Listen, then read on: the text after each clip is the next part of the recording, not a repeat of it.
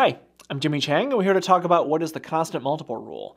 The constant multiple rule is actually a rule in calculus where it can shows you that the constant of a function actually is interchangeable when it comes to the derivative of that function. So here's what I mean by this.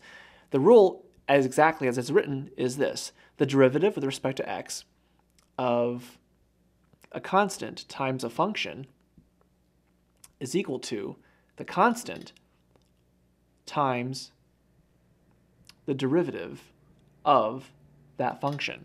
In other words, the constant can be moved on the outside. So here's a simple illustration as to what I mean by this.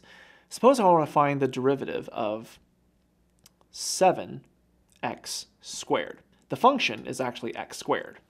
Now, if you know the power rules in calculus, you'll see how this works out.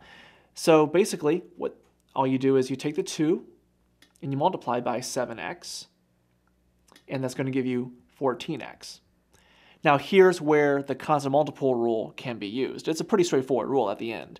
What the rule says is if you have the derivative of 7x squared, you can move the 7 on the outside. So this would be 7 times the derivative of x squared, and then you'll get the same result, and here's why.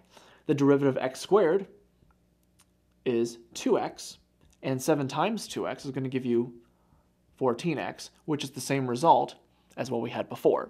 So the constant multiple rule says that you can, if you have a constant times a function, you can move that constant on the outside of the derivative rule and the results will still be the same. So I'm Jimmy Chang, and that's a brief illustration on what is the constant multiple rule.